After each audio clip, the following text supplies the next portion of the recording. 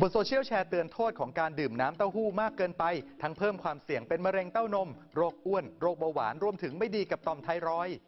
ชัวร์เหรอเรื่องนี้ถ้าจริงก็น่าตกใจและควรรีบบอกเตือนกันแต่ก่อนจะแชร์ต่อต้องเช็คให้ถูกชัวร์ครับศูนย์ชัวร์ก่อนแชร์สำนักข่าวไทยอสมทไปสอบถามกับแพทย์โรคมะเร็งที่โรงพยาบาลตำรวจครับดื่มน้ำเต้าหู้อาจเพิ่มความเสี่ยงเป็นมะเร็งเต้านมได้จริงไหมครับไม่จริงนะคะอาจจะมีคนที่บางส่วนที่กังวลว่าน้ำเต้าหู้เนี่ยมีส่วนประกอบบางอย่างที่เหมือนกับฮอร์โมนเพศหญิงก็คือสารเอสโตรเจนซึ่งตรงนี้ก็เลยทำให้มีความกังวลว่าการดื่มน้ำเต้าหู้เยอะๆเนี่ยจะทำให้ไปกระตุ้นทำให้เรื่องของมะเร็งเต้านมเป็นมากขึ้นแต่จริงๆแล้วเนี่ยการที่จะไปกระตุ้นได้ขนาดนั้นเนี่ยมันต้องกินในปริมาณมากๆจริงๆอะไรเงี้ยค่ะซึ่ง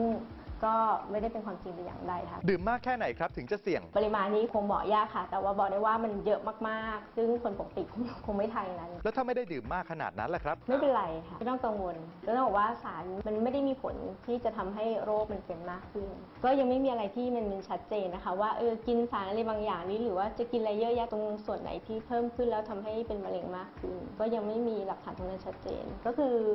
เรายังคงให้คนไข้เนี่ยสามารถที่จะดื่มน้ำเต้าหู้ได้ตามปกติยังไงก็ยังคงเป็นประโยชน์อยู่แล้วจริงๆอะไรบ้างครับที่เพิ่มความเสี่ยงเป็นมะเร็งเต้านมจริงๆก็ยังบอกยากนะคะว่ามันเกิดจากหลายๆอย่างส่วนหนึ่งก็คือเป็นสิ่งแวดล้อมมีส่วนหนึ่งก็คืออาจจะมีบางส่วนที่เกิดจากประวัติทางครอบครัวซึ่งก็ต้องมาดูว่ามีปัจจัยเสี่ยงมากน้อยแค่ไหนอย่างไรเรายังไปสอบถามอายุรแพทย์ต่อมไร้ท่อโรงพยาบาลจุฬาลงกรณ์ครับที่เขาแชร์ว่าดื่มน้ำเต้าหู้ไม่ดีกับต่อมไทรอยด์นี่จริงไหมครับยังไม่มีข้อมูลรายงานนะครับในทางการแพทย์ว่าคนที่ไทรอยด์ปกติแล้วก็ได้รับไอโอดีนอย่างเพียงพอแล้วทานถั่วเหลืองหรือน้ำเต้าหู้เนี่ยปริมาณมากๆทำให้เกิดโรคไทรอยด์ต่ำยังไม่มีข้อมูลรายงานอย่างนั้นนะครับก็ไม่มีข้อมูลว่ากินอะไรแล้วจะ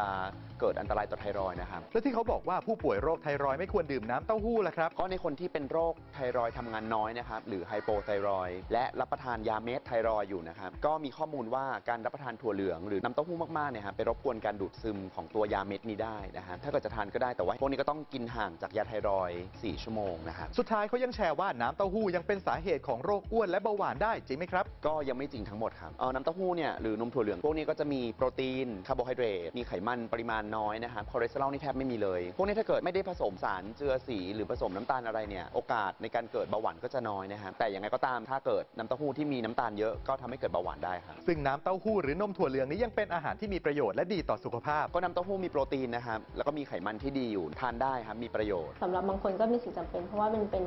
สารโปรตีนที่ค่อนข้างถูกแล้วก็ใช้ค่อนข้างดีสามารถที่จะทดแทนสำหรับบางคนที่ไม่สามารถที่จะดื่มหรือว่าแพ้นมวัวดังนั้นสรุปแล้วที่เขาแชร์โทษของน้ำเต้าหู้นี่เป็นยังไงครับก็ยังไม่จริงทั้งหมดครับอย่าเพิ่งแชร์แล้วกันครับน้ำเต้าหู้เนี่ยก็ยังคงเป็นอาหารที่ถูกแล้วก็มีประโยชน์อาหารดีมีประโยชน์หากบริโภคอย่างพอดีก็จะยิ่งดีกับสุขภาพนะครับยังมีอีกหลายเรื่องน่าสงสัยบนสังคมออนไลน์หากได้รับอะไรมาอย่าเพิ่งแชร์ต่อร่วมตรวจสอบไปด้วยกันกับ